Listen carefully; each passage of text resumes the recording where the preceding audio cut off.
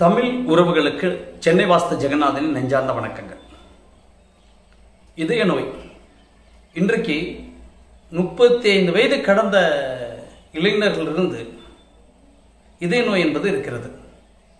மாறுபட்ட உணவுச் சூழல், மாறுபட்ட பழக்க வழக்கங்கள், மாறுபட்ட உணவு முறைகள், ஃபாஸ்ட் ஃபுட் கலாச்சாரம், இப்படி பலவிதமாக நம்ம உணவு சார்ந்த முறையில் மாற்றத்தை ஏற்படுத்தி ஒரு இதய நோயை கொண்டு வருகிறது என்று சொன்னால் மிகையாகாது. இது மருத்துவம் அப்படி சொல்லுகிறது. 40 வயதுக்குள்ளாகவே ஒரு இதய நோய் வருகிறது, 50 வயதுக்குள்ளாகவே மார்பு சார்ந்த பிரச்சனைகள் வருகிறது என்று சொன்னால், என்னை பொறுத்த அளவில் வாஸ்து ரீதியாக ஒரு இல்லத்தின் பிரம்மஸ்தானம் அடிபடும் போது நிச்சயமாக இதய கோளாறுகள் நிச்சயமாக இருக்கும். அதிர்வுகள் இருக்கக்கூடிய இடம் ஒரு இல்லத்தில் என்று சொன்னால் பிரம்மஸ்தானம். பிரம்மஸ்தானத்தில் அதேபோல் உடலில் அதிர்வுகள் எந்த நேரமும் மின்சார அதிர்வுகள் இருந்து கொண்டே இருக்கக்கூடிய இடம் இருதயம். கண்ணுக்கு தெரியாத ஒரு மின்சாரம் எப்பொழுதுமே இதய பகுதிகளில் இருக்கிறது. அந்த மின்சாரத்தின் ஓட்டத்தின் வழியாக தான் இதயம் இயங்குகிறது என்று சொன்னால், அங்கே இருக்கக்கூடிய அந்த வால்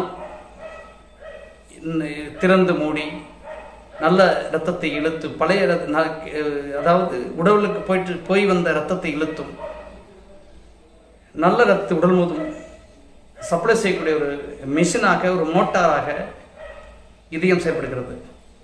எங்காவது வரக்கூடிய அந்த அடைப்பு ஏற்படும் போது வருவதற்கோ அல்லது செல்வதற்கோ ஒரு தண்ணீரில் வெறும் மோட்டார் ஓடனா எப்படி இருக்கும்?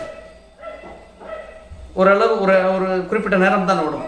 அதற்கு பிறகு வெறும் காற்று தான் வரும், இயக்கம் என்பது இருக்காது. அதுபோல தான் உடல்ல ரத்தம் இல்லை என்று சொன்னால் மனிதனுக்கு ஒரு ரத்தத்தின் வழியாக, நுரையீரல் வழியாக காற்றை இழுத்து ரத்தத்தின் வழியாக உடல் செல்களுக்கு உணவை கொடுக்கக்கூடிய விஷயம்தான் இருதயம். இருதயம் வேலை செய்யவில்லை என்று சொன்னால் கண்டிப்பாக அந்த மனிதன் உயிர் வாழ்வது என்பது கடினம். இப்போ ஒரு வீட்டில் பிரம்மஸ்தானத்தை பள்ளமாகவோ பிரம்மஸ்தானத்தை திறப்பாகவோ வைத்துக் கொள்ளும் போது நிச்சயமாக அந்த இல்லத்தில் இருதய நோயின் பாதிப்பு இருக்கும். நீங்கள் எந்த வீட்டில் பிரம்மஸ்தானத்தில் எடையை அதிகமாக வச்சுருப்பாங்க, பிரம்மஸ்தானத்தை ஓப்பனாக விட்டுருப்பாங்க, பிரம்மஸ்தானத்தை பள்ளமாக வச்சுருப்பாங்க, இந்த 3 இடங்களில் இருதயம் சம்பந்தப்பட்ட கோளாறுகள் நிச்சயமாக இருக்கும் என்பது தினம். அந்த வகையில் எனது வாஸ்து பயணம் என்பது தமிழ்நாடு முழுவதும் இருக்கிறது. அப்படி இருக்கின்ற பட்சத்தில் தஞ்சாவூர் மாவட்டத்தில் அதிராம்பட்டினம் பகுதியில் இருக்கக்கூடிய மக்கள் என்னை அழைக்கும் போது உங்களுடைய ஊருக்கு வருவேன். நன்றி.